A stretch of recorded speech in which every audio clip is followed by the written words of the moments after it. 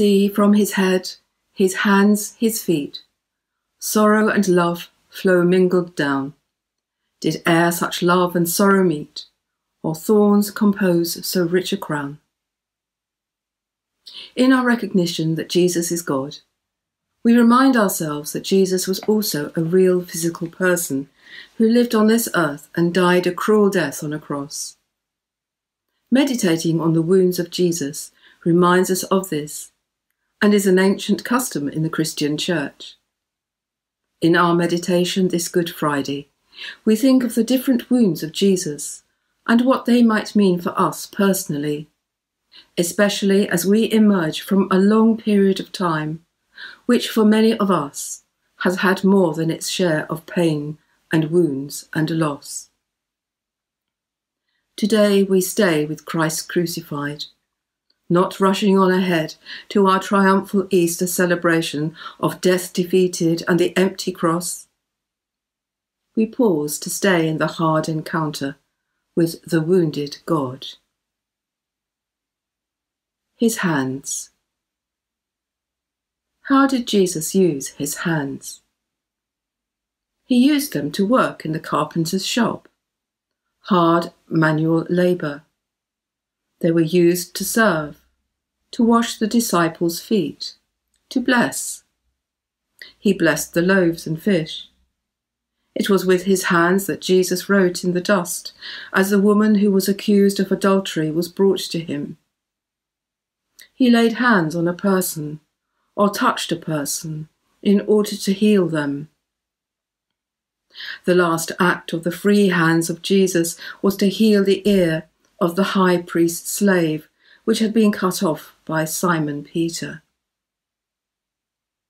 These were the hands that were bound when Jesus was arrested, that Jesus used to hold the cross that he had to carry, the hands that were nailed to the cross, his arms outstretched wide.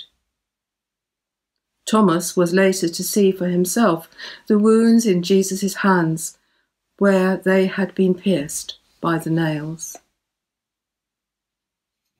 Let us ponder for a moment those outstretched arms held in place on the cross by nails hammered through his hands. Outstretched arms can be a sign of welcome.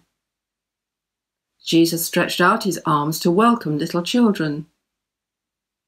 And he said, "And I, when I am lifted up from the earth, will draw all people to myself."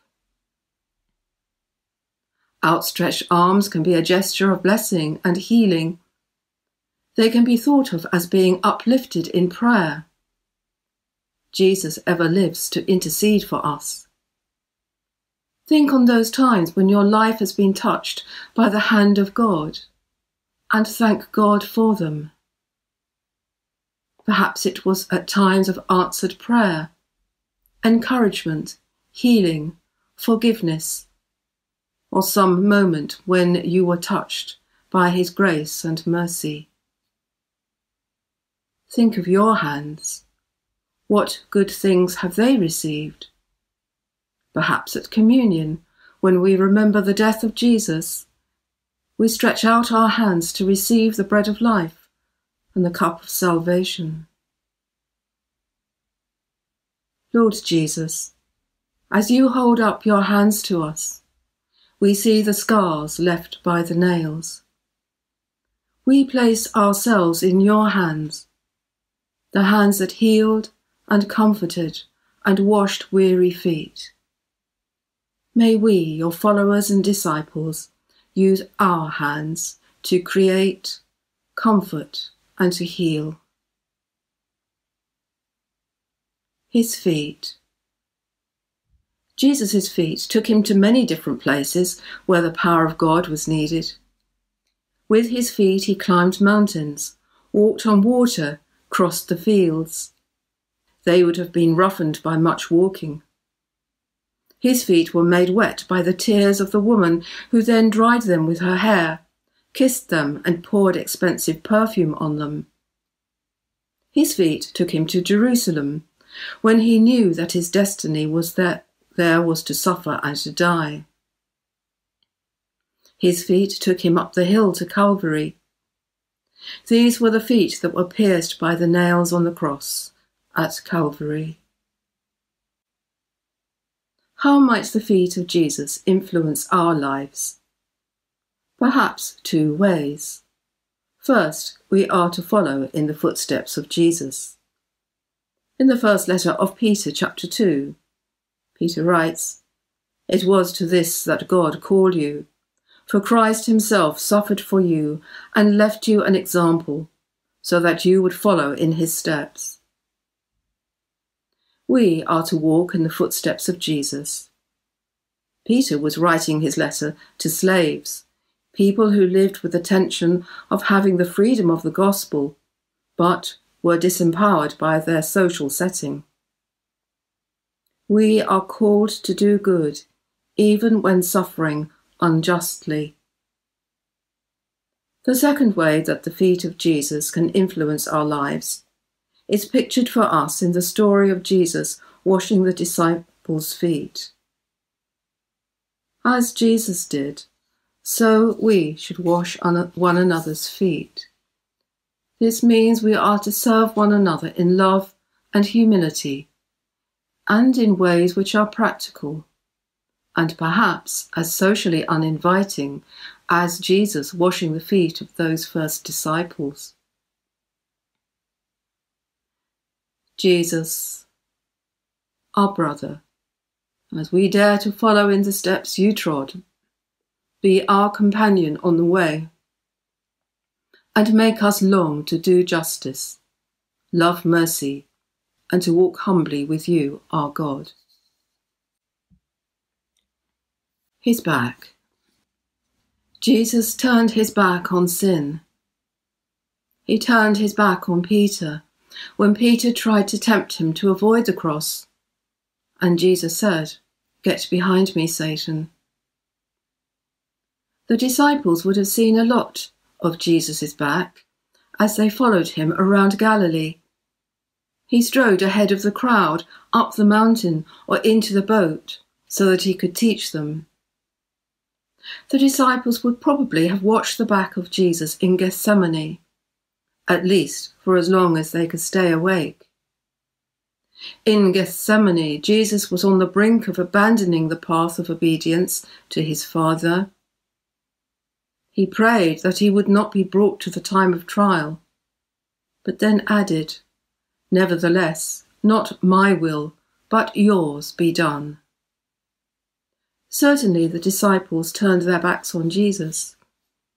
In his hour of need, they fell asleep. Jesus' back was subject to the cruel flogging, which was part of Jesus' physical suffering for us. Such flogging in the ancient world was a brutal affair, and some victims died from that alone. They flogged condemned prisoners before they were crucified in order to shorten the time that they were on the cross. Pilate handed him over to be crucified. Then Jesus carried the heavy cross on his back, raw wounds against rough wood. Imagine the pain. How might the back of Jesus influence our lives? Picture in your mind's eye the progress of Jesus along the Via Dolorosa, the way of sorrows, struggling to carry his cross on his back. And here again his call to us to carry our cross. What does it mean for us to carry our cross? Someone once said, Jesus is not using cross-bearing to describe the human experience of carrying some huge burden through life. It is different. Cross-bearing, as a follower of Jesus, means nothing less than giving one's whole life over to him. Jesus said, "If anyone wants to come with me, they must forget self, carry their cross, and follow me." So the back of Jesus reminds us that we must turn our back on the things which may harm us, in order that we can see what God is calling us to do for him in the world. Sustain me in my quest, dearest Saviour, to follow you with my whole heart, that I may know you more clearly, love you more dearly, and follow you more nearly, day by day. Amen. His head. We do not know what Jesus looked like. We have pictures in our mind of what he might have looked like, influenced by paintings or sculptures of him. What we do know is that he was recognized by many people who flocked to see him and hear him speak.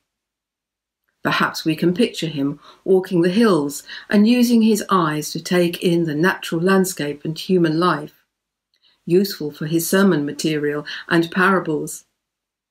His eyes were attuned to detail. He even saw the widow put into the collection all that she had. His ears were also attuned to detail. He heard the tone of people's voices. He knew when to challenge, when to encourage. He listened and ministered to people's hearts and could get to the root of their problems. How was the head of Jesus wounded? Perhaps the first occasion was the kiss of Judas. Judas betrayed Jesus with a kiss. It has become a notorious kiss, because what should have been a sign of affection and honour was given with the opposite intentions, a mark of identity for execution. The first wound to his head was not in itself physically painful, but it was personally destructive, violating a bond of trust. Then again, when the soldiers mocked him, when he was on the cross and they forced a crown of thorns on his head. The king was crowned, but his kingship was seen not by a crown of diamonds, but by a crown of thorns. His kingship was seen in suffering and humiliation. Lord, we pray that you will enter into our lives and transform us by the renewal of our minds as well as our hearts. Help us to learn and relearn the way of following you, even though there may be a cost to bear. His side. Many people walked beside Jesus in his lifetime. Mary and Joseph would have held his hands and walked beside him as he himself was learning to walk. Other families accompanied him and his own family to Jerusalem on pilgrimage. He sat beside people in the synagogue and the marketplace. He began his ministry by calling the 12 disciples to be alongside him. They listened to him, watched him, and learned from him. Later in his ministry, he included alongside him those whose family or social setting made them undesirable, outcasts, lepers, prostitutes. Many were by his side. He died on the cross with thieves either side of him on their crosses. The wound in the side of Jesus is mentioned only in John's Gospel. It was inflicted after he had died. Jewish law forbade leaving bodies exposed after dusk. Burial had to be on the same day. So a soldier pierced his side with a spear to prove that Jesus was dead. For his contemporaries, being alongside Jesus meant learning from him. We too are disciples or learners. Christ is both in us and beside us. How does our being alongside Jesus impact on us, on our lives? Lord, help us to know we are continually being strengthened, being alongside you. And help us to know that we have eternal protection because, Jesus, you are alongside us. His heart. When we are spiritually tired or drained, we are aware of the need to come home. Spiritual refreshment might come to us by taking a walk in the place that we have visited before. Another time, going to somewhere we have often visited before never fails to refresh or challenge us. We find this to be true in our spiritual lives too. Perhaps reading a very familiar passage of Scripture, a psalm or a parable. For me, Psalm 121 always inspires me. It is a natural resting place to which we often return. On another occasion, a fresh movement of God's Spirit within us, something totally new, inspires us and renews us too. As we consider the heart of Jesus today, it might offer the chance to come home. It is hard for us even to imagine what Jesus experienced at his crucifixion. Alongside the physical pain and suffering, he experienced emotional anguish and spiritual anguish. His close friends deserted him. He was betrayed by one of those closest to him. Another close friend denied him. His was a heartbreaking death. The heart of Jesus was easily moved. It was moved with compassion when he saw people in need. It was moved to tears. He wept when he saw the sin of people and the effects that it had. He wept when his friend Lazarus died. The heart of Jesus is one of love and self-giving. It is a heart that beats for you and me. The love of Jesus is for everyone. It is pure, unconditional love, offered freely to each person who will receive it. In accepting this love and responding to it, we can begin to understand the wounded heart of Jesus and allow ourselves to be given a new, woundable heart which can love and give as Jesus did. As he was preparing for death and as he was dying, the heart of Jesus was concerned for the well-being of his disciple and his mother. But the wounds of the heart of Jesus continue beyond his death, beyond his resurrection into eternity. His heart is continually wounded by our failure to live in love, by our failure to keep his laws.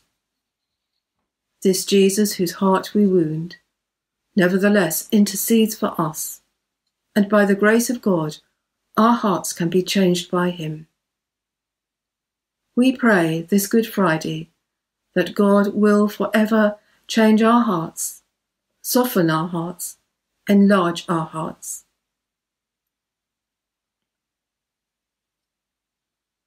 Is it possible for a man to speak to another's heart?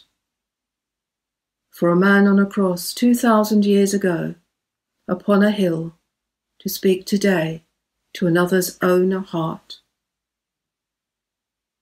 Is it possible for one man's death to be another's life? Is it possible for one man's shadow to throw light on life and love for everyone 2,000 years on? Our closing prayer. Most merciful God, by your Son you strengthened your Son, so that he was able to suffer for us.